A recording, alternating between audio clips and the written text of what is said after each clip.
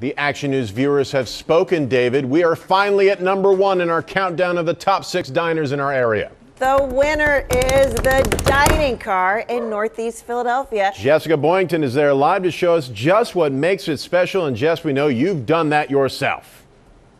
You know what? I have done my research. There were 6 weeks of this. So 6 weeks ago, we started with our #6 diner. Now we're at #1. And here's one of the magic makers behind all of that. This is Nancy Morozin. She's actually one of the co-owners of the dining car. What I want to know from you is, we talked about this. We didn't pick this. That's at Channel 6. We didn't pick this diner. The viewers did. So how do you feel about that? How does it make you feel? Good morning, Jess. Hi. We're thrilled. We're so happy. We love it. You know, we've been here a long time, almost 60 years. So to still be getting this love, we're grateful and we're happy. And I'll tell you what, I ate some of this food the other day. I can see why, and spending some time here with your employees and you, we can also see why. We made a little story for you about it. Take a look. For the last 60 years, the Morozin family has dominated the diner game in Northeast Philadelphia. Yeah. The dining car, or as its regulars affectionately call it, the car, will soon be celebrating 60 years in business. So what is it about this place? There's love involved. Love involved. This is Chef Larry. He's been here for 45 years. The menu goes beyond typical diner food. Diners basically follow tastes and don't create taste. We decided to change that.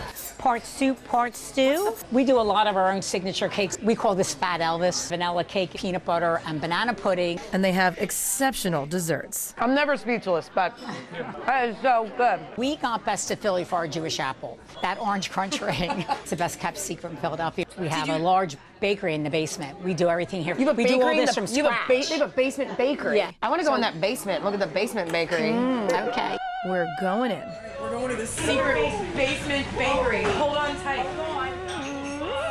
Is it haunted down here? It smells so good down here. Better than any basement that I've ever been in my life. There's cupcakes back here. This is the least scariest basement I've ever been in. We bake round the clock. It's a factory down here. These will be mini Fat Elvises because we make Fat Elvis in 2 sizes. A large Fat cake. Elvises. Killer desserts, loyal staff, and a strong Philly perspective make this place what it is. I'm only as good as the last onion soup I made. I'm only as good as the last beef goulash I made. And that's how I look at life. As if I didn't eat enough the other day. I have more food here with me. We have some chef specialties and we have some typical breakfast items. I'm going to eat them shortly. Tell me what your favorite is on this table right here. Right here, the Fontina omelet. Oh, that's what that is? What's in there? It has spinach, red roasted peppers, Fontina cheese, delicious. Our biggest seller, though, is the chip beef. Love it. I'm going to eat that omelet. We're going to pack it up. Matt and Tam, get your orders in. We're coming in hot around 7:30.